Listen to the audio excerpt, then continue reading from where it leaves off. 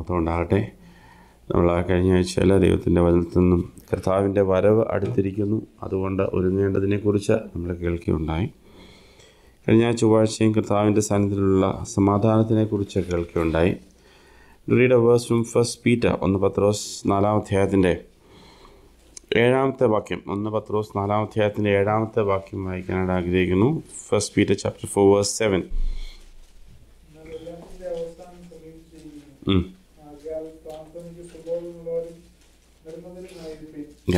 ഇംഗ്ലീഷിൽ ഇങ്ങനെയാണ് വായിക്കുന്നത്: The end of all things is at hand.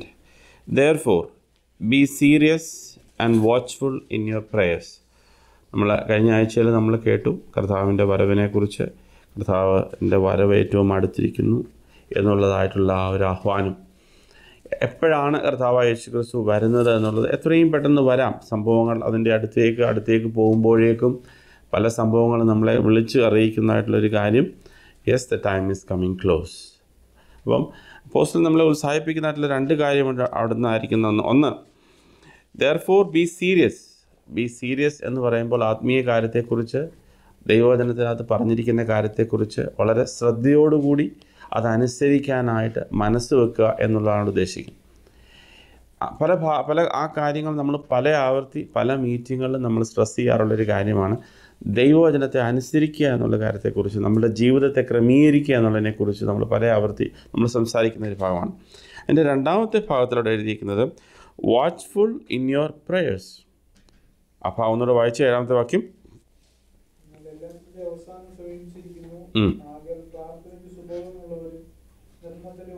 അപ്പോൾ 2 കാര്യങ്ങളാണ് കർത്താവിൻ്റെ വരവിനോടനുസരിച്ച് ആ വാക്യത്തിൽ നമ്മൾ കാണുന്നത്. ഒന്ന്, ബി സീരിയസ് എന്ന് വെച്ചാൽ കർത്താവിൻ്റെ വചനങ്ങളെ അനുസരിക്കുന്ന കാര്യത്തെക്കുറിച്ചും നമ്മുടെ ജീവിതങ്ങളെ ക്രമീകരിക്കുന്നതിനെക്കുറിച്ചും ഇവിടെ പറയുന്നു. ഇത് വളരെ ഇമ്പോർട്ടൻ്റ് ആണ്. അപ്പോൾ അത് മാത്രം ഇമ്പോർട്ടൻ്റ് ആണോ എന്ന് ചോദിച്ചു കഴിഞ്ഞാൽ അല്ല. അതിൻ്റെ കൂട്ടത്തിൽ വേറൊരു കാര്യം കൊണ്ട് നമ്മളുടെ ജീവിതത്തിൽ വളരെ ഇമ്പോർട്ടൻ്റ് ആയിട്ടുള്ളൊരു കാര്യമാണ് അവിടെ ഇരിക്കുന്നത്. B watchful in your prayers. നിങ്ങളുടെ പ്രാർത്ഥനയിൽ നിങ്ങൾ എന്ത് ചെയ്യണം? നിങ്ങൾ നിർമ്മതരായിരിപ്പീൻ എന്ന് പറയുന്നത് ബി സീരിയസ് എന്നുള്ള വേർഡാണ്. B watchful in your prayers എന്നിരിക്കുന്നത് സുബോധമുള്ളവരായിരിക്കും. നമുക്ക് വളരെ സീരിയസ് ആയിട്ട് നമ്മൾ പ്രാർത്ഥിക്കണമെന്ന് പറയുന്നതിനെ കുറിച്ചുള്ളൊരു കാര്യമാണ്. എന്തുകൊണ്ടാണ് നമ്മൾ പ്രാർത്ഥിക്കുക എന്ന് പറയുന്നത്? ഇവിടെ ഒരു കാര്യം നമ്മൾ മനസ്സിലാക്കണം. നമ്മൾ ആരും ഇപ്പോൾ സപ്പോസ് നിങ്ങൾ ആരെങ്കിലും എന്നെയോ അല്ലെങ്കിൽ ഞാൻ നിങ്ങളെ വിളിക്കുമ്പോൾ ഫോൺ എടുത്ത് ജസ്റ്റ് നമ്പർ ഡയൽ ചെയ്ത് ഉടനെ അങ്ങ് വിളിച്ചു, അത് കഴിഞ്ഞ ശേഷം എന്തൊക്കെയോ പറയാനുണ്ടെന്ന് പറഞ്ഞ് നിർത്തി ഓഫ് ചെയ്തിട്ട് പോവുക. പലപ്പോഴും നമ്മുടെ പ്രാർത്ഥനാ ജീവിതം അങ്ങനെ ആയിത്തീരുന്നുവെങ്കിൽ we don't understand what is prayer itself. പ്രാർത്ഥന എന്ന് പറയുന്നത് അതൊരു സംസാരമാണ്. നമ്മൾ ആരെയെങ്കിലും വിളിച്ചു കഴിഞ്ഞാൽ ഉടനെ ഹലോ എന്ന് പറയുന്നത് അങ്ങേപ്പുറത്തു നിന്ന് ഒരു റെസ്പോൺസും ഇല്ലെങ്കിലും നമ്മളുടെ കാര്യം പറഞ്ഞു നിർത്തി ഓഫ് ചെയ്തേച്ച് പോവും? ഇല്ല. പക്ഷേ പ്രയർ എന്ന് പറയുന്നത് അതുപോലെ ഒരു സംസാരമാണ്. സോ ദൈവം നമുക്ക് ദൈവത്തോട് സംസാരിക്കുവാൻ ദൈവം നമുക്ക് തന്നിരിക്കുന്ന ഒരു മുഖാന്തരമാണ് ആ കാര്യം. അത് എല്ലാ മതസ്ഥരും അത് ഫോളോ ചെയ്യുന്നൊരു കാര്യമാണ്. അപ്പോൾ അതുകൊണ്ട് തന്നെ നമുക്ക് അതിനകത്ത് മനസ്സിലാകും, ദൈവം മനുഷ്യന് വെച്ചിരിക്കുന്ന ഒരു പ്രൊവിഷനാണ് നമ്മളുടെ ആത്മാവിൽ നിന്നും ദൈവത്തിൻ്റെ ആത്മാവോട് സംസാരിക്കാനുള്ളൊരു പ്രൊവിഷൻ. അപ്പം നമ്മളുടെ ജീവിതം നമ്മൾ ക്രമീകരിക്കുക എന്നുള്ളത് ഇമ്പോർട്ടൻ്റ് കാര്യം തന്നെ. അതേപോലെ തന്നെ ഇമ്പോർട്ടൻ്റ് ആയിട്ടുള്ളൊരു വേറൊരു കാര്യമാണ് ദൈവവുമായിട്ട് നമ്മൾ സംസാരിക്കുക എന്നുള്ളത്. അപ്പം പലപ്പോഴും നമ്മുടെ പ്രാർത്ഥനകൾ, നമ്മൾ പ്രാർത്ഥിക്കുന്ന പല പ്രാർത്ഥനകളും നമ്മൾ ചിന്തിച്ച് നോക്കണം. Do we get a confirmation from the other side that yes, he is hearing? പ്രാർത്ഥന അങ്ങേപ്പുറത്തു നിന്ന് കേൾക്കുന്നുണ്ട്. ഇപ്പോൾ ഫോൺ എടുത്തിട്ട് ഞാൻ ഉദാഹരണം പറഞ്ഞാൽ വളരെ എളുപ്പമായിട്ട് നമുക്ക് മനസ്സിലാകും. ഫോൺ എടുത്ത് കഴിഞ്ഞാൽ ഹലോ എന്ന് പറഞ്ഞിട്ട് അപ്പുറത്തുനിന്ന് നമ്മളൊന്നും കേട്ടില്ലെങ്കിൽ നമ്മൾ പറയത്തില്ല, മുമ്പോട്ട് പറയുകയില്ല. അതുപോലെ തന്നെ പ്രാർത്ഥനയുടെ കാര്യത്തിൽ യു ഹാവ് ടു, കർത്താവിൻ്റെ എബ്രായ ലേഖനത്തിൽ നമ്മൾ കാണുന്ന 4-ാം അധ്യായത്തിൽ കാണുന്നിരിക്കുന്നത് എന്താണ്? അവൻ്റെ കൃപാസനത്തിലോട്ട് ഓടിച്ചെല്ലുവാൻ. എപ്പോഴൊക്കെ? വല്ലപ്പോഴും ആണോ? ഏത് സമയത്തും അല്ലേ? ആ വാക്യം ഒന്ന് വായിച്ചു നോക്കിയാൽ, വേഗം വായിച്ചു നോക്കാം. 4-ാം അധ്യായം, എബ്രായ ലേഖനം 4-ാം അധ്യായം, ഹീബ്രൂസ് ചാപ്റ്റർ 4. എടുത്തവർ വേഗം വായിച്ച് 4-ാം അധ്യായത്തിൻ്റെ ഒടുവിലത്തെ വാക്യം.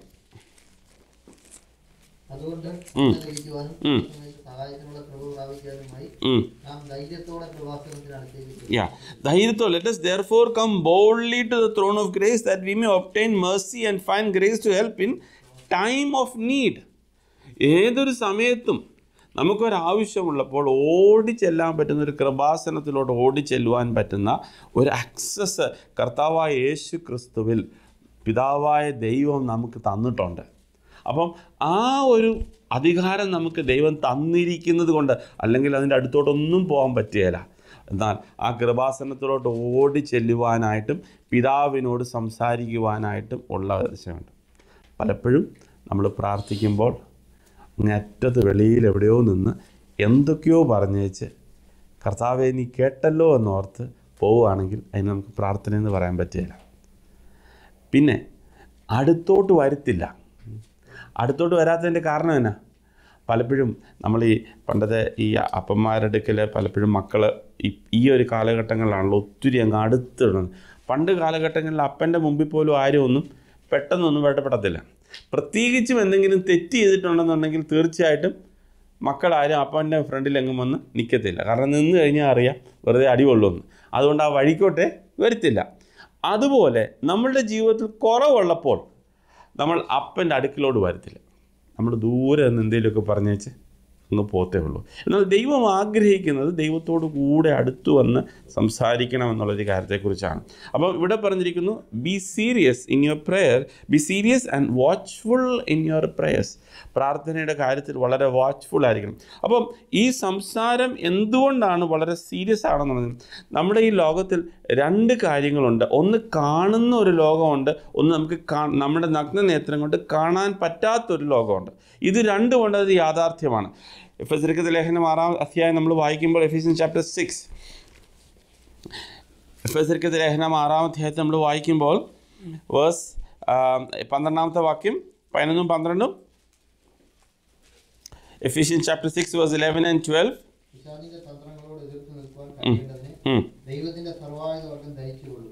അപ്പോൾ പിശാചിൻ്റെ തന്ത്രങ്ങളോട് എതിർത്ത് നിൽക്കണമെങ്കിൽ ദൈവത്തിൻ്റെ സർവായുധ വർഗം നമ്മൾ ധരിച്ചേ പറ്റത്തുള്ളൂ.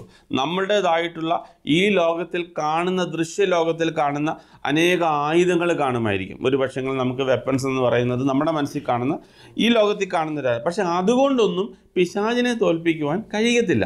അപ്പോൾ പിശാചിനെ തോൽപ്പിക്കാൻ കഴിയുന്ന ചില ആയുധങ്ങളെക്കുറിച്ച് അപ്പോസ്തലനായ പൗലോസ് എഴുതുമ്പോൾ വേഗത്തിൽ നമുക്ക് വായിച്ച് നോക്കുമ്പോൾ അറിയാം. ഒന്ന് അവിടെ എഴുതിയിരിക്കുന്നത് എന്താണ്?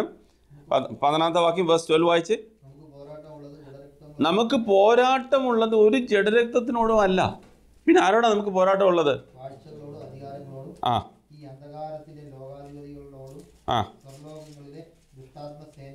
അപ്പോൾ അപ്പോസ്തലൻ പറയുന്നത് നമുക്ക് പോരാട്ടമുള്ളത് ഒരു വ്യക്തിയോടുമല്ല.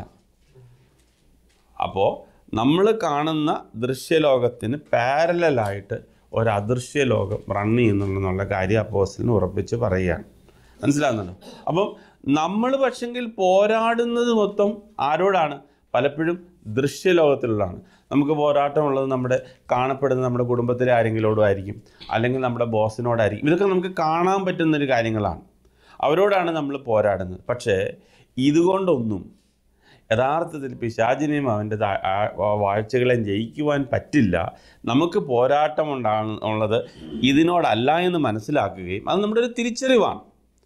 അത് നമ്മൾ തിരിച്ചറിയും. കാരണം ദൈവവചനം നമ്മുടെ പരിജ്ഞാനം കഴിഞ്ഞ ദിവസങ്ങളിലൊക്കെ നമ്മൾ ചിന്തിച്ച വാക്കാണ്. ദൈവത്തിൻ്റെ പരിജ്ഞാനം നമ്മൾ വർദ്ധിക്കുക എന്ന് പറയുമ്പോൾ you need to know how God operates, how according to the revelation the Lord gives. ദൈവം നമുക്ക് തന്നിരിക്കുന്ന വെളിപ്പാടുകൾ അനുസരിച്ച്, അതിനപ്പുറത്തോട്ട് പോകേണ്ട കാര്യമില്ല.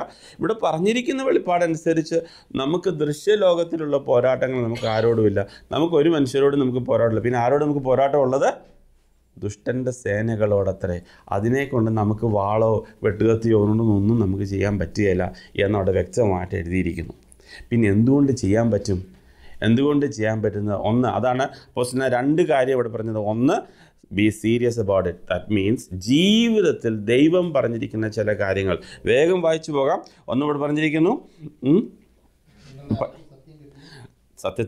ദൈവത്തിൻ്റെ പരിശുദ്ധാത്മാവിലുള്ള കർത്താവിലുള്ള സത്യത്തിൽ നമ്മളായിരിക്കണം. സത്യം നമ്മുടെ ജീവിതത്തിൽ ഇല്ലാതെ സത്യം പറയുക, കർത്താവായ യേശു ക്രിസ്തു എന്നുള്ള സത്യത്തിൽ നമ്മളായിരിക്കുക. ഇത് രണ്ടും വളരെ ഇമ്പോർട്ടൻ്റ് ആയിട്ടുള്ളൊരു കാര്യമാണ്.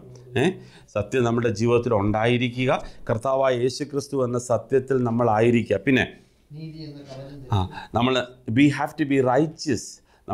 ഞാൻ പറഞ്ഞല്ലോ, നമ്മുടെ ജീവിതത്തിൽ നീതിയില്ലാതെ ഈ ദുഷ്ടനോട് പോരാടാൻ ചെന്ന് കഴിഞ്ഞ് കഴിഞ്ഞാൽ അവൻ പറയുമ്പോൾ നിൻ്റെ കയ്യിലിരിപ്പൊക്കെ എനിക്കറിയാം, അതുകൊണ്ട് എൻ്റെ അടുക്കൽ ഇതും കൊണ്ട് വരണ്ടെന്ന് പറയും. അതുകൊണ്ട് വളരെ വ്യക്തമായി അവിടെ പറഞ്ഞിരിക്കുന്നു, നീതി നമ്മളുടെ ജീവിതത്തിൽ കാണണം. പിന്നെ കാലിൽ നമുക്കുണ്ടാകുന്ന ഒരു സുവിശേഷമുണ്ട് എപ്പോഴും. അതെന്തായിരിക്കും? ദൈവത്തിൻ്റെ സുവിശേഷമായിരിക്കും. കർത്താവായ യേശുക്രിസ്തുവിൻ്റെ ഗോസ്പെലായിരിക്കും. That's what comes out of my mouth. എൻ്റെ വായിൽ നിന്ന് വരുന്നത് കർത്താവിൻ്റെ സുവിശേഷമായിരിക്കും. കർത്താവിൻ്റെ മഹത്വപ്പെടുത്തുന്ന ഒന്നായിരിക്കും എൻ്റെ വായിൽ നിന്ന് വരുന്ന വാക്കുകൾ. പിന്നെ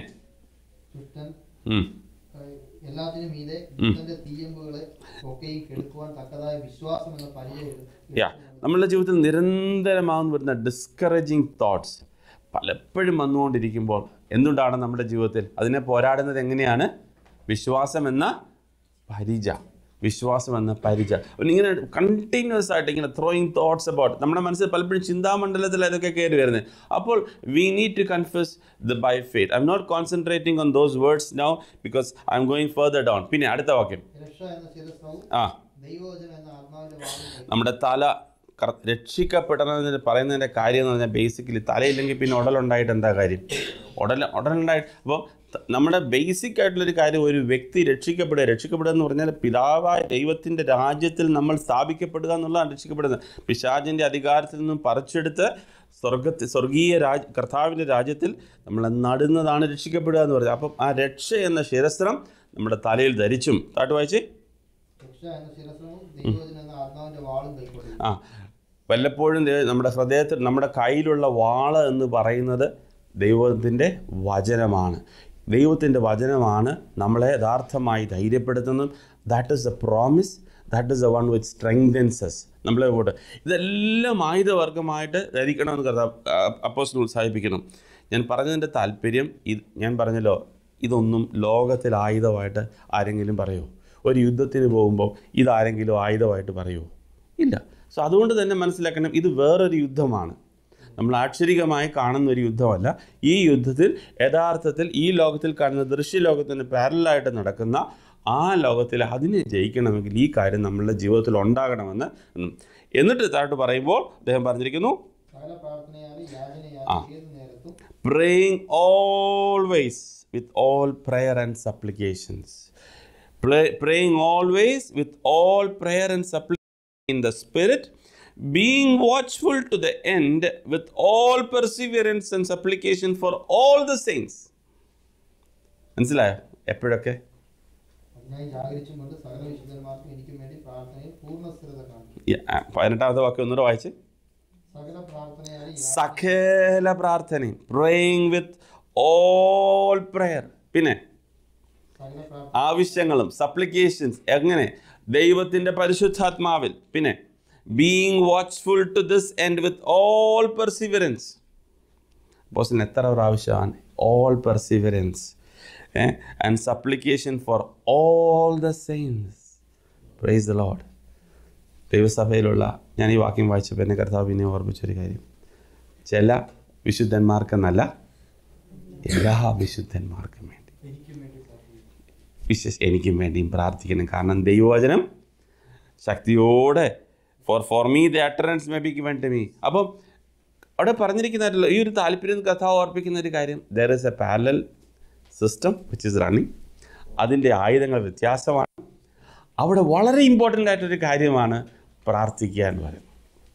അപ്പം നമ്മൾ ചിന്തിക്കുമ്പം എന്തുകൊണ്ടാണ് ഒരു സഭ നശിക്കുന്നത്? ഒരു സഭ നശിക്കുന്നതിൻ്റെ ഒരൊറ്റ കാരണം ഇത്രയേ ഉള്ളൂ, ഈ പാരലൽ വേൾഡ് സക്സീഡ് ആവുമെന്നുള്ളതാണ്. ഇത്രയേ ഉള്ളൂ. അപ്പം എന്തായിരുന്നു ശരിക്കും ആ സഭ ചെയ്യേണ്ടതായിട്ടുള്ള ഒരു കാര്യം? ഒത്തിരി കാര്യങ്ങളുണ്ട്. ഞാൻ പറഞ്ഞു, ജീവൻ്റെ വിശുദ്ധി നമ്മുടെ ജീവിതത്തിൽ പാലിക്കണം. ആദ്യത്തെ കാര്യങ്ങളെല്ലാം അതങ്ങനെ നിന്നു അതിന് ചേർന്ന് ചെയ്യുന്നൊരു കാര്യമാണ്. സഭ എന്തുകൂടെ ചെയ്യണമായിരുന്നു? സഭ പ്രാർത്ഥിക്കണമായിരുന്നു. ഒരു കുടുംബം നശിക്കുന്നതിൻ്റെ കാര്യം എന്നറിയോ? ആ കുടുംബത്തിൻ്റെതായിട്ടുള്ള ചിട്ടകളെല്ലാം പാലിക്കുകയും കുടുംബം വേറെന്തോടെ ചെയ്യണമായിരുന്നു? പ്രാർത്ഥിക്കണമായിരുന്നു. Praise the Lord.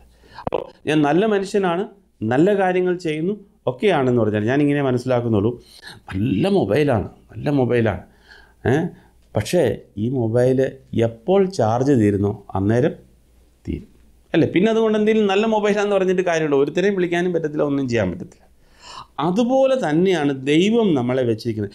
എപ്പോൾ ദൈവവുമായിട്ടുള്ള കണക്ഷൻ നഷ്ടപ്പെടുന്നുവോ, നമ്മൾ എത്ര നല്ല മനുഷ്യനാണ് എന്ന് പറഞ്ഞാലും നമ്മളെ കൊണ്ടൊരു പ്രയോജനമില്ല. മനസ്സിലാകുന്നുണ്ടോ? നമ്മൾ നല്ല മനുഷ്യരാണ്, നല്ല കാര്യങ്ങൾ ചെയ്ത്, നല്ല ഡിസിപ്ലിനൊക്കെ ദൈവം നമ്മളെ പഠിപ്പിച്ചിട്ടുണ്ട്, നല്ല സ്നേഹമുള്ളവരാണ്. പക്ഷേ V are not able to be useful as what God wants us to be useful. മൊബൈലിൽ ഒരുപക്ഷെങ്കിൽ നമുക്കൊരു പേപ്പർ വെയിറ്റായിട്ട് നമുക്ക് അതിനെ പിന്നെ യൂസ് ചെയ്യാം.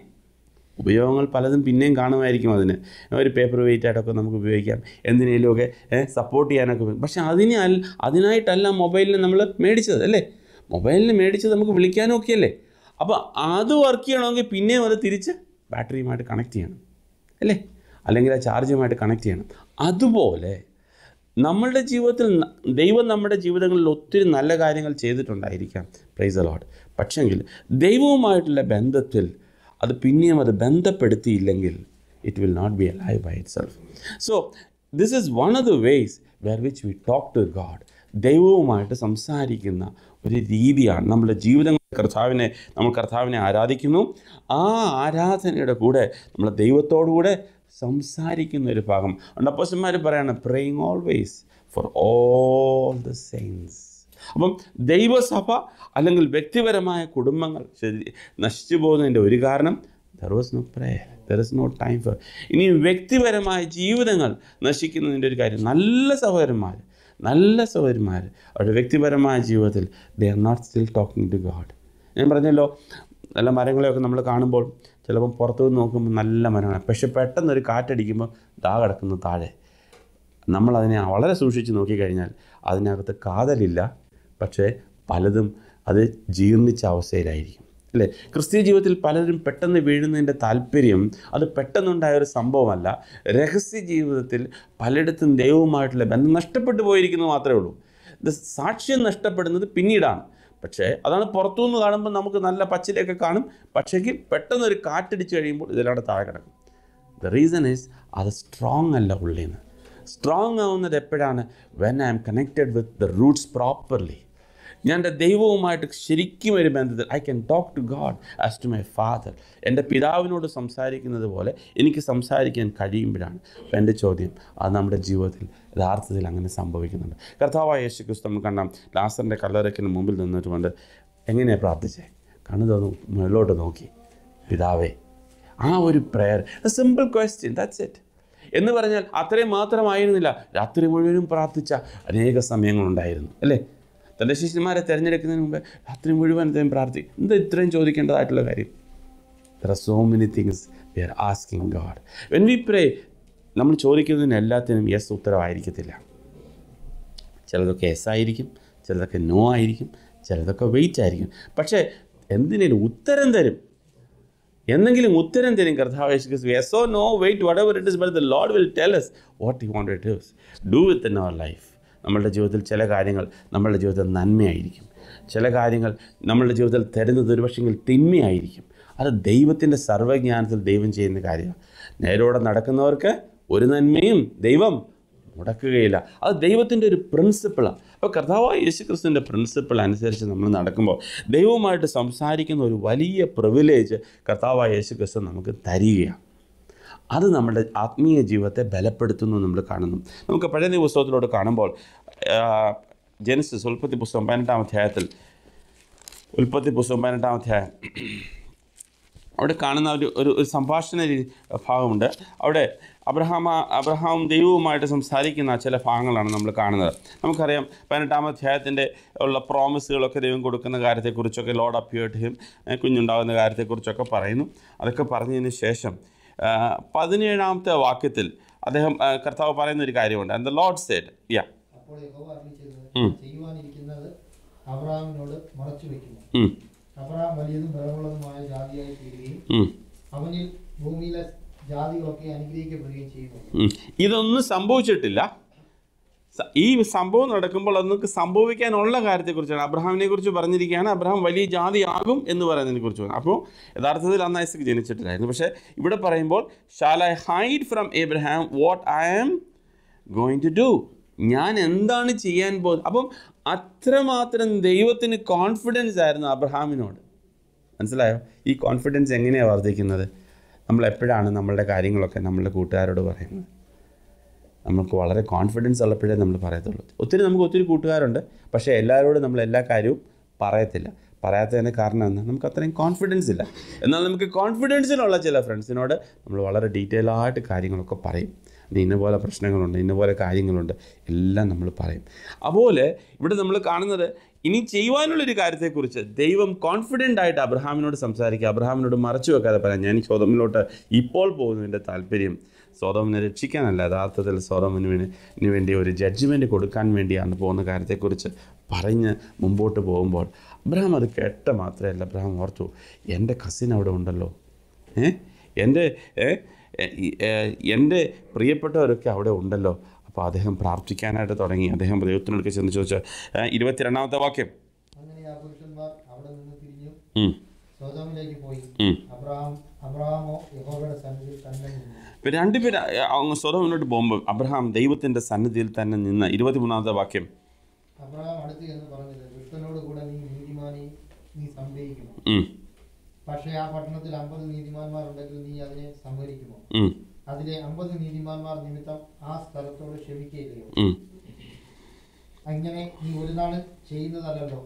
നീതിമാൻ ദുഷ്ടനെ പോലെ ആകത്തക്കവണ്ണം ദുഷ്ടനോട് കൂടെ നീതിമാനെ നീ ഒരു നാളും കൊല്ലുകയില്ല. സർവഭൂമിക്കും ന്യായാധിപതിയായവൻ നീതി പ്രവർത്തിക്കാതിരിക്കുന്നു. അതിന് യഹോവ, ഞാൻ സൊദോമിൽ പട്ടണത്തിനകത്ത് 50 നീതിമാന്മാരെ കാണുന്നുവെങ്കിൽ അവരുടെ നിമിത്തം ആ സ്ഥലത്തോടൊക്കെയും ക്ഷമിക്കുമെന്ന് അറിയിച്ചു. ഇവിടെ കാണുന്നത് അബ്രഹാം സൊദോമിന് വേണ്ടി ശരിക്കും ഇടിവിൽ നിൽക്കുന്നതാണ്. ഞാൻ പറഞ്ഞല്ലോ, ഒരു ദേശത്തിന് വേണ്ടി ഇടിവിൽ നിൽക്കുന്ന ഒരു ദൈവസഭ, ആ ദേശം നശിപ്പിക്കാതിരിക്കണമെങ്കിൽ എത്ര പേരുണ്ടായാൽ മതിയായിരുന്നു?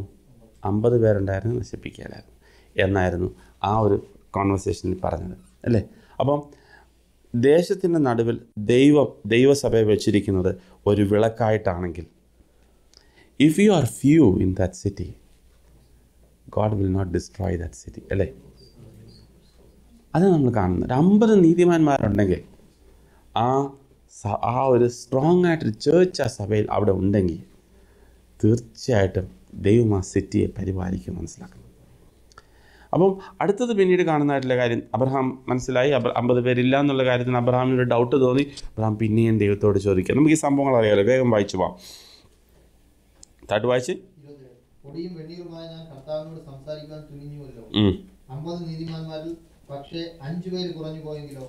5 പേര് കുറഞ്ഞത് കൊണ്ട് നീ ആ പട്ടണം മുഴുവനും നശിപ്പിക്കുമോ എന്ന് അബ്രഹാം പറഞ്ഞതിന്, 45 പേരെ ഞാൻ അവിടെ കണ്ടാൽ അതിനെ നശിപ്പിക്കുകയില്ല എന്ന് അവൻ അറിയിച്ചു. അപ്പോഴും അബ്രഹാമിന്റെ മനസ്സിലൊരു സംശയം, ഒരു പക്ഷെങ്കിൽ 45 പേര് പോലും ഒരു പക്ഷെങ്കിൽ കാണത്തില്ലായിരിക്കും. അടുത്ത നെഗോസിയേഷൻ തുടങ്ങിയ അയച്ചാട്ടെ അടുത്തത്. അവൻ പിന്നെ അവനോട് സംസാരിച്ചു, പക്ഷേ 40 പേരെ അവിടെ കണ്ടാലോ എന്ന് പറഞ്ഞതിന്, ഇനി ഓരോ പ്രാവശ്യവും ചെല്ലുമ്പോൾ അബ്രഹാം, നമ്മൾ മനസ്സിലാക്കണം, പലപ്പോഴും വലിയ ഓഫീസുകളിലൊക്കെ നമ്മൾ ഒരു ഫേവറിന് വേണ്ടി കയറി ചെല്ലുമ്പോൾ പലപ്പോഴും നമുക്ക് അർഹതയില്ലാത്ത സ്ഥാനത്ത്, ഒരർഹതയും ഇല്ലാത്ത സ്ഥാനത്ത് ചോദിക്കുന്ന 50 പേരുണ്ടെങ്കിൽ നീ വിടുവോ? അപ്പോൾ അത് കിട്ടിയെന്ന് ഓർക്കുമ്പം 45 പേരുണ്ടെങ്കിൽ വിടുവോ? 40 പേരുണ്ടെങ്കിൽ നശിപ്പിക്കാതിരിക്കുമോ? പിന്നെയും അബ്രഹാം തോന്നി, ഒരു പക്ഷേങ്കിൽ 40 പേരില്ലെങ്കിലോ, അത്രയും പേര് അവിടെ ഇല്ലെങ്കിലോ എന്നോർത്ത് പിന്നെയും അബ്രഹാം പോവുക. താട് വായിച്ചേ. ഓരോ പ്രാവശ്യം ചെല്ലുമ്പോഴും Abraham, at any point of time God can turn around and say no. He knows there is a risk in it. നമ്മൾ നെഗോസിയേഷൻ ചെയ്യുന്നവർക്ക് അതറിയാം, there is a risk, and he's always afraid. He's going in presence of God. ദൈവത്തിൻ്റെ മുമ്പിലാണ് ചെല്ലും ചോദിക്കുന്നതെന്ന് ഓർക്കണം. സാധാരണപ്പെട്ട ഒരു മനുഷ്യന് മുമ്പിലല്ല ചോദിക്കുന്നത്, ലോകത്തിലെ അധികാരിയുടെ മുമ്പിലല്ല ചോദിക്കുന്നത്, സർവ്വത്തെയും സൃഷ്ടിച്ച ദൈവത്തിന് മുമ്പിലാണ് ഈ നെഗോസിയേഷൻ നടക്കുന്നത്. കർത്താവേ, ഇത്ര പേരുണ്ടെങ്കിൽ നശിപ്പിക്കാതിരിക്കും. താട്ട് വായിച്ചേ. കർത്താവ് കോപിക്കരുതേ, 30 പേരെ അവിടെ കണ്ടാലോ എന്ന് പറഞ്ഞു. ഞാൻ 30 പേരെ അവിടെ കണ്ടാൽ നശിപ്പിക്കുകയില്ല എന്ന് വിളിച്ചു. ഞാൻ കർത്താവിനോട് സംസാരിക്കാൻ തുനിഞ്ഞുവല്ലോ, പക്ഷെ 20 പേരെ അവിടെ കണ്ടാലോ എന്ന് അവൻ പറഞ്ഞതിന്, ഞാൻ 20 പേരുടെ നിമിത്തം നശിപ്പിക്കുകയില്ല എന്നാണ് അരുളി ചെയ്തത്. അപ്പോൾ അവൻ, കർത്താവ് കോപിക്കരുതേ, ഞാൻ ഇനി ഒരു പ്രാവശ്യം മാത്രം സംസാരിക്കും, പക്ഷേ അത് 10 പേരെ അവിടെ കണ്ടാലോ എന്ന് പറഞ്ഞു. ഞാൻ 10 പേരുടെ നിമിത്തം നശിപ്പിക്കുകയില്ല എന്നാണ് അരുളിച്ചെയ്തത്. അപ്പോൾ ലോത്ത് വിചാരിച്ചാണ് തീർച്ചയായിട്ടും 10 പേര്, അല്ലെങ്കിൽ അബ്രഹാം വിചാരിച്ചാണ് 10 പേരെങ്കിലും ഡെഫിനറ്റ്ലി കാണും. Praise God. നമ്മളെ നോക്കുമ്പോഴും ഡെഫിനറ്റ്ലി 10 പേരെയും കാണും എന്ന് അബ്രഹാം സഭയെ നോക്കി പറയുമ്പോൾ he may have A confidence in it self. പക്ഷേ 10 പേര് ഇല്ലായിരുന്നു എന്നുള്ളതാണ് നമ്മൾ പിന്നീട് കാണും, അല്ലേ? അവിടെയാണ് ആ സിറ്റി നശിക്കും കാരണം. Praise God. പ്രിയ സഹോദരങ്ങളെ, this is A negotiation happening in the world. എന്നാൽ ഞാൻ ഒരു കാര്യം കൂടെ നിങ്ങളെ ഓർപ്പിക്കട്ടെ. അബ്രഹാം സംസാരിച്ചത് ആക്ഷരികമായ ഒരു വ്യക്തിയോടായിരുന്നു? അല്ല. ഈ കുഡ് സീ ദ ഗസ്റ്റ് അവിടെ ഉണ്ടായിരുന്നു, വന്നതൊക്കെ ശരിയാണ്. പക്ഷേ ദേ വർ angelic beings. You see the parallel system. നമ്മൾ സംസാരിക്കുന്നത് ഫിസിക്കലായിട്ടുള്ള ചില പലരോട്. അപ്പം നമ്മൾ സംസാരിക്കുന്ന ഈ കാര്യം ഒന്ന് മനസ്സിലാക്കണമേ. അപ്പം നമ്മൾ സംസാരിക്കുന്നത്, പ്രാർത്ഥിക്കുന്നത് ദൈവത്തോട് ദൈവം പറയുന്നത് 2 or 3 പേര് നിങ്ങൾ എൻ്റെ നാമത്തിൽ കൂടുമ്പോൾ ഞാൻ നിങ്ങളുടെ മധ്യേ വരാം. നിങ്ങളത് വിശ്വസിക്കുന്നുണ്ടോ? Do you believe what God said? When 2 or 3 people are gathered in my name, I will come in your midst. എന്ന് പറയുമ്പോൾ ദൈവത്തിൻ്റെ വലിയൊരു പ്രോമിസാണ്. 4th person, I am there. വിശ്വസിച്ചാലും വിശ്വസിച്ചില്ലെങ്കിലും ദൈവത്തിൻ്റെ പ്രോമിസുകൾ തെറ്റിക്കാറില്ല.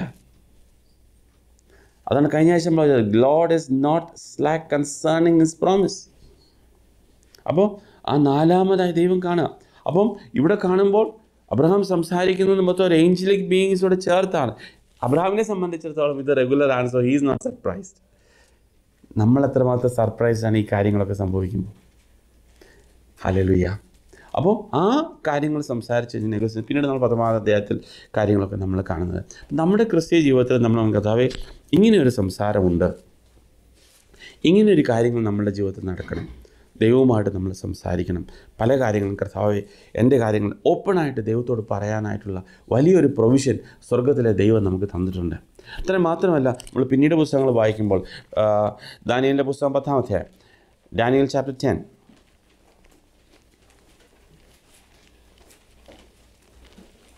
രണ്ടാമത്തെ വാക്യം.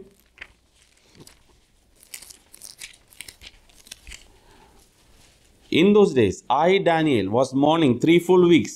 I ate no pleasant food, no meat or wine came into my mouth, nor did I anoint myself at all. All 3 whole weeks were fulfilled. കാരണം Daniel ദൈവത്തിൻ്റെ സന്നിധിയിൽ ചില കാര്യങ്ങൾ, തൻ്റെ ജനത്തിന് എന്ത് സംഭവിക്കുമെന്ന് പുസ്തകത്തിൽ എഴുതിയിരിക്കുന്ന കാര്യത്തെക്കുറിച്ച് ഡീറ്റെയിലുകൾ ചോദിക്കുക.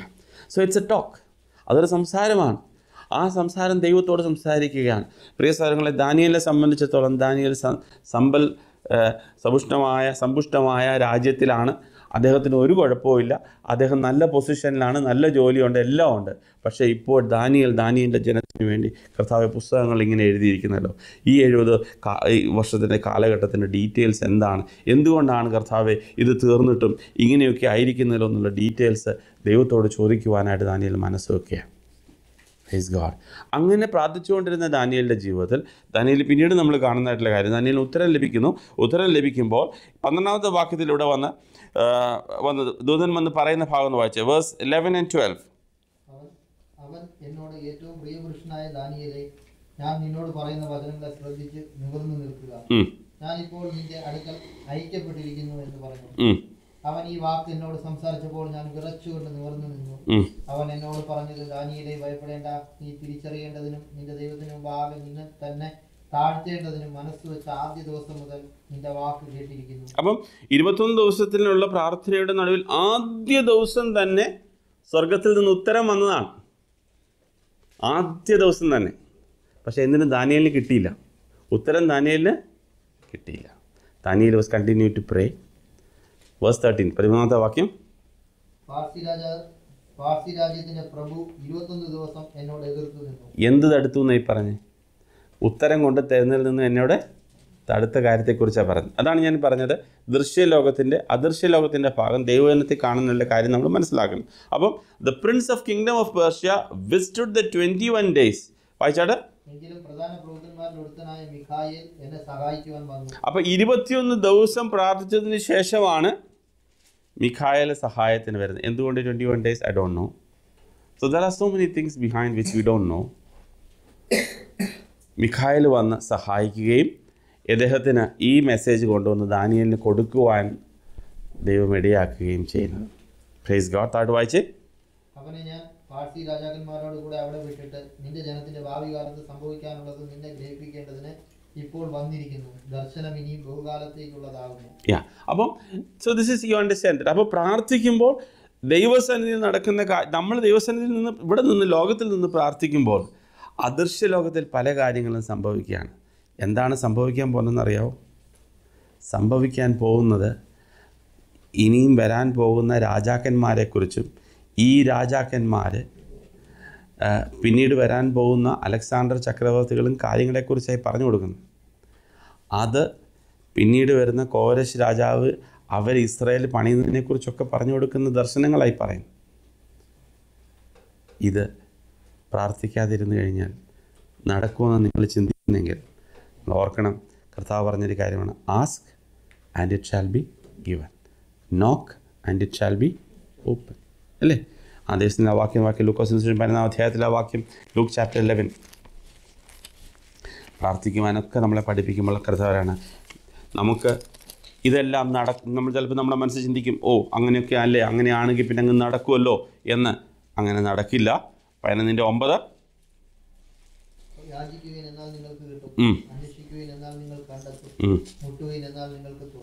അപ്പം മുട്ടിയില്ലെങ്കിലോ തുറക്കില്ല, മുട്ടിയില്ലെങ്കിൽ തുറക്കില്ല, യാചിച്ചില്ലെങ്കിൽ കൊടുക്കപ്പെടത്തില്ല. Praise God. അപ്പോൾ ആര് മുട്ടണം, ആര് യാചിക്കണം? ദൈവസഭ വ്യക്തിപരമായ കാര്യത്തിൽ നമ്മൾ കർത്താവിനോട് ചോദിക്കണം. പക്ഷേ ദൈവമേ നീ എല്ലാം അറിയുന്നല്ലോ, നീ അങ്ങ് തരത്തില്ലേ? അത് ദൈവത്തിൻ്റെ പ്രിൻസിപ്പിളല്ല. ഞാൻ പണ്ട് ഓർപ്പിച്ചതുപോലെ ഒരു ചെക്ക് നമുക്ക് ബാങ്കിലുണ്ടെങ്കിലും ആ ചെക്കിൻ്റെ പുറകിൽ സൈൻ ചെയ്യാതെ ബാങ്ക് നമുക്ക് ഒരു കാര്യം തരത്തില്ല. ആ പൈസയ്ക്ക് നമ്മളല്ല ഡിപ്പോസിറ്റ്, നമ്മുടെ അപ്പൻ ഡിപ്പോസിറ്റ് ചെയ്തായിരിക്കാം, നിങ്ങളുടെ പേര് ഡിപ്പോസിറ്റ് ചെയ്തിട്ടുണ്ടായിരിക്കാം. പക്ഷേ ആ ചെക്ക് കൊണ്ട് ബാങ്കിൽ കൊടുക്കുമ്പോൾ മോനെ ഇതിൻ്റെ പുറകിലൊന്ന് സൈൻ ചെയ്തേര് എന്ന് പറയും. അത് നമ്മുടെ ഭാഗം. അതുപോലെ ദൈവം നമ്മളോട് ചോദിക്കുക, if you don't ask, don't expect your church to go study because you are overconfident. If you don't ask, don't expect your family and your kids will go fine. You are overconfident.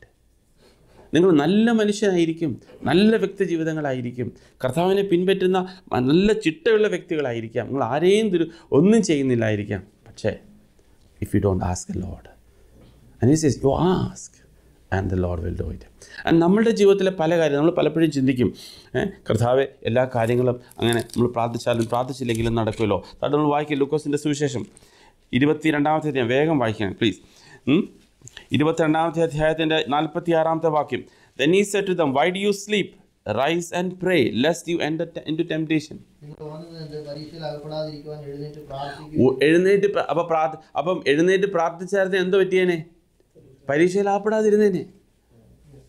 Don't think that if you don't pray or if you pray it doesn't make any difference. അങ്ങനെയല്ല.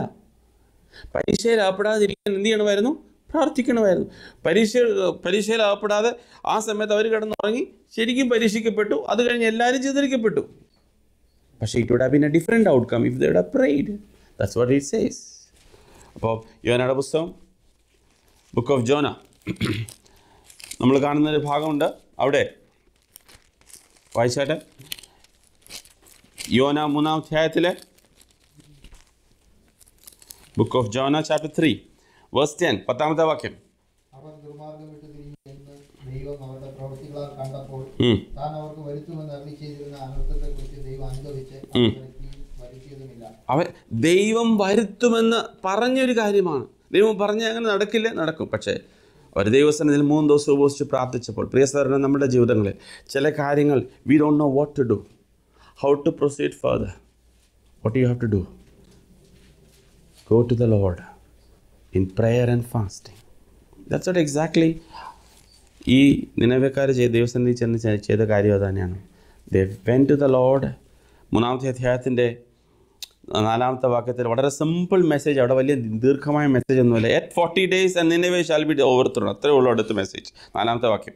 യോന നഗരത്തിൽ കടന്ന് ആദ്യ ഒരു ദിവസത്തെ വഴി ചെന്നു. ഇനി 40 ദിവസം കഴിഞ്ഞാൽ നിനവെ ഉന്മൂലമാകും എന്ന് ഘോഷിച്ചു പറഞ്ഞു. അത്രേ ഉള്ളൂ. വേറെ വലിയ ഡീറ്റെയിൽ പ്രസംഗമൊന്നുമില്ല, അത്രേ ഉള്ളൂ പ്രസംഗം. ഒറ്റ വാക്യത്തിൽ ഒരു സെൻറ്റൻസിലുള്ള പ്രസംഗമേ ഉള്ളൂ. നന്നായി അത്രേ ഉള്ളൂ. ജനമെല്ലാം ദൈവസന്നിധിയിൽ മനസ്സ് വെച്ച് തന്നെ താഴ്ത്തി, ദൈവസന്നിധിയിൽ താഴ്ത്തി തൻ്റെ ദുർമാർഗത്തിൽ നിന്ന് വിട്ടുനിന്ന് കർത്താവിൻ്റെ സന്നിധിയിൽ 3 ദിവസം ഉപവസിച്ച് പ്രാർത്ഥിച്ചു, കർത്താവ് ഞങ്ങളെ സഹായിക്കണം. അതിൻ്റെ മറുപടിയാണ് 10ാമത്തെ വാക്യത്തിൽ, then God saw their works, that they turned from their evil way, and God relented from the disaster that he had said he would bring upon them, and he did not do it. Praise God. അപ്പം ദൈവസഭ പ്രാർത്ഥിക്കുമ്പോൾ ചില കാര്യങ്ങൾ സംഭവിക്കുന്നു അല്ലേ? ദൈവം വരുത്തും എന്ന് പറഞ്ഞ കാര്യങ്ങൾ വരുത്താതിരിക്കുന്നതിൻ്റെ കാരണം ദൈവസഭ ഇടിവിൽ നിൽക്കുന്നത് കൊണ്ടാണ്. Praise the Lord. You saw the responsibility of the church. ഇനി മത്തായിയുടെ സുവിശേഷം 18-ാം അധ്യായം വേഗം വായിച്ചാൽ, Matthew chapter 18, ദൈവസഭയെക്കുറിച്ച് അദ്ദേഹം പറയുമ്പോൾ കർത്താവ് പറഞ്ഞിരിക്കുന്ന ഒരു കാര്യം, 15-ാമത്തെ വാക്യം, verse 15, if your brother sins against you, go and tell him his fault between you and him alone. 15-ാമത്തെ വാക്യം, 18-15 ചെയ്യാം.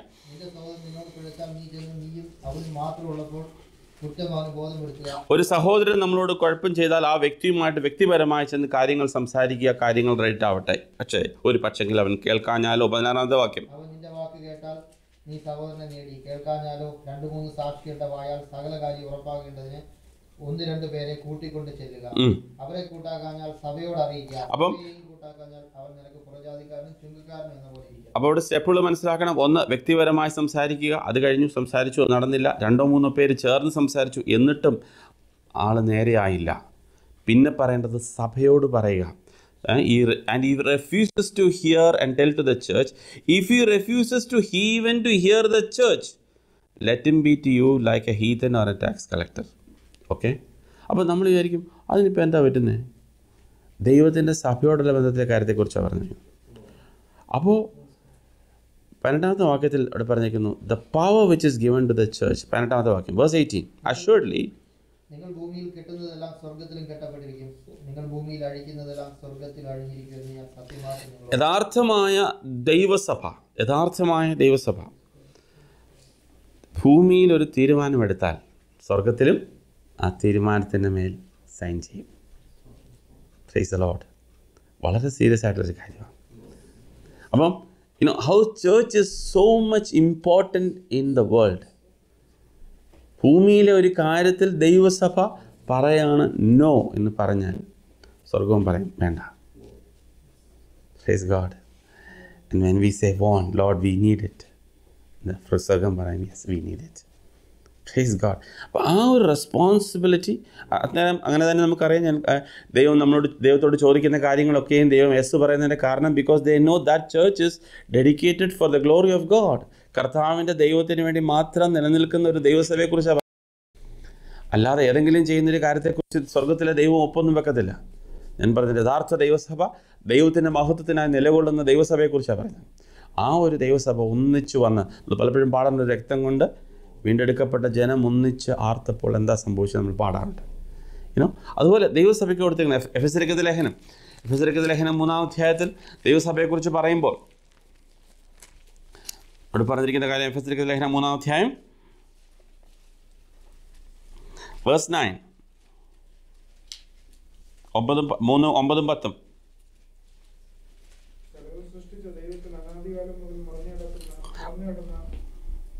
മരണത്തിന്റെ വ്യവസ്ഥ എല്ലാവർക്കും പ്രകാശിപ്പാനുമായി കൃപ നൽകിയിരിക്കുന്നു. അങ്ങനെ ഇപ്പോൾ സ്വർഗത്തിൽ വാഴ്ചകൾക്കും അധികാരങ്ങൾക്കും ദൈവത്തിന്റെ ബഹുവിധമായ ജ്ഞാനം അവൻ നമ്മുടെ കർത്താവായ യേശുക്രിസ്തുവിൽ നിവർത്തിച്ച അനാദി നിർണയപ്രകാരം സഭ മുഖാന്തരം അറിയാതെ വരും. അപ്പോൾ അനാദി നിർണയപ്രകാരം ഭൂമി ഉണ്ടാകുന്നതിന് മുമ്പേ ഉള്ളൊരു നിർണയം ഉണ്ടായിരുന്നു. ദൈവത്തിൻ്റെ മനസ്സിൽ മറഞ്ഞു കിടന്ന ഒരു സത്യം ഉണ്ടായിരുന്നു. ആ സത്യം എന്തായിരുന്നു? ദൈവസഭ. മനസ്സിലാക്കണം, അനാദികാലം മുതൽ ദൈവത്തിൻ്റെ മനസ്സിൽ ഉണ്ടായിരുന്ന ഒരു ചിത്രമാണ് ദൈവസഭ. അത് ഇപ്പോൾ ആർക്ക് വേണ്ടി ഒരു പരസ്യമായി ഡിസ്പ്ലേ ചെയ്യുന്നത്? വാഴ്ചകൾക്കും അധികാരം. ഞാൻ അതാ പറഞ്ഞത്, ഇതിൻ്റെ പാരലായിട്ട് വേറൊരു അദൃശ്യ ലോകമുണ്ട്. നിങ്ങൾ വിശ്വസിച്ചാലും വിശ്വസിച്ചില്ലെങ്കിലും ദൈവം രേഖപ്പെടുത്തുന്നു.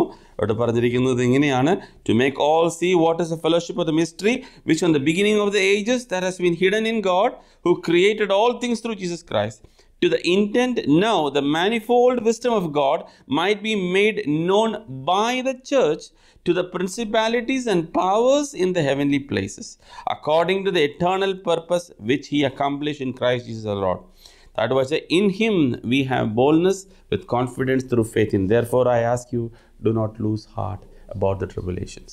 Praise the Lord. അപ്പം ഇത് ദൈവസഭയ്ക്ക് കൊടുത്തിരിക്കുന്ന അധികാരങ്ങളാണ്. അതേപോലെ സഭ ഒരു കാര്യം ചെയ്യുമ്പോൾ സ്വർഗത്തിലെ ദൈവം അതിന് മേളിൽ ഒപ്പുവെക്കുക. ഹല്ലേലൂയ. വളരെ സീരിയസ് ആണ് സഭയിലൊരു കാര്യം ചെയ്യുമ്പോൾ അല്ലേ? ഇത്ര സീരിയസ് ആയിരിക്കണം. അപ്പം സഭ ഒന്നിച്ചൊന്ന് പ്രാർത്ഥിക്കുമ്പോൾ ഒത്തിരി കാര്യങ്ങൾ ദൈവസഭയ്ക്ക് വേണ്ടി ചെയ്തു കൊടുക്കുന്നു. അതുകൊണ്ടാണ് സഭയിൽ ഒന്നിച്ചൊന്ന് പ്രാർത്ഥിക്കുമ്പോഴും സഭ ഉറ്റു പ്രാർത്ഥിക്കുമ്പോഴുള്ള വ്യത്യാസവും വ്യക്തിപരമായി പ്രാർത്ഥിക്കുമ്പോഴുള്ള വ്യത്യാസം. നമ്മൾ ചിന്തിക്കും കർത്താവ് ഒന്നും നടക്കുന്നില്ലെന്ന്. But there is A time for everything, there is A reason for everything. എല്ലാ പ്രാർത്ഥനകളുടെയും ഉത്തരം യെസ് അല്ല. ചിലതിൻ്റെ യെസ്, ചിലതിൻ്റെ നോ, ചിലതിൻ്റെ വെയിറ്റ്. എന്താ കാരണം? ദൈവത്തിന് മാത്രം എല്ലാ കാര്യങ്ങളും അന്നേരമേ ദൈവം വെളിപ്പെടുത്തി തരുന്നില്ല. But there may be A reason. കർത്താവിൻ്റെ സ്ഥലം ദൈവം നമുക്ക് തരുന്ന ഓപ്പർച്യൂണിറ്റീസ് അങ്ങനെയാണ്. പിന്നീട് നമ്മൾ വായിക്കുമ്പോൾ ഒരു വാക്കിടെ വായിച്ച് നിർത്താൻ ടൈമത്തിൽ പോയല്ലോ. 1 രാജാക്കന്മാർ 18-ാം അധ്യായത്തിൽ നമ്മൾ കാണുന്നൊരു ഭാഗമുണ്ട്. First Kings chapter 18. എലിയാവ് കർമ്മേൽ ഇതിൻ്റെ മലമുകളിൽ ഒരു കാര്യം ചെയ്യാൻ പോകുമ്പോൾ, നമുക്കറിയാമല്ലോ കർമ്മേൽ നടന്ന എന്താ കാര്യം നമുക്കറിയാം. I am not going to details. പക്ഷേ അവിടെ ആയിരുന്നപ്പോൾ എലിയാവിൻ്റെ ജീവിതത്തിൽ ഒരു കാര്യം ചെയ്തൊരു കാര്യം. Verse 13, Elijah said to the people, 18:30. അപ്പോൾ എലിയാവ് എന്റെ അടുക്കൽ വരുവീൻ എന്ന് സർവ്വജനത്തോടും പറഞ്ഞു. സർവ്വജനവും അവന്റെ അടുക്കൽ ചേർന്നു. അവൻ ഇടിഞ്ഞിരുന്ന യഹോവയുടെ യാഗപീഠം നന്നാക്കി. Praise God. മതി. എലൈജ എല്ലാവരെയും വിളിച്ചു. എലിയാവ് എല്ലാവരെയും വിളിച്ചിട്ട് പറഞ്ഞു, ഓക്കെ, നിങ്ങൾ ബാലിൻ്റെ സമയം കഴിഞ്ഞല്ലോ. നിങ്ങളുടെ ജീവിതം നേരെയാകണമെങ്കിൽ ഞാനൊരു കാര്യം നിങ്ങളോട് പറഞ്ഞു തരാം. Serve this God. ക്ലിയർ ആയിട്ടുള്ളൊരു ഡിഫറൻസാണ്. അടിസ്ഥാനങ്ങളെ നേരെയാക്കാൻ അദ്ദേഹം പറഞ്ഞൊരു കാര്യമാണ്, ആദ്യം നിൻ്റെ യാഗപീഠം പണിയാൻ.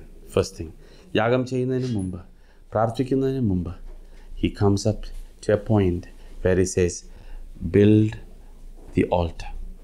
നമ്മുടെ കല്ലുകളെ എടുത്ത് അദ്ദേഹം പറഞ്ഞിരിക്കുന്നു, so all the people came near to him and he repaired the alter of the Lord that was broken down.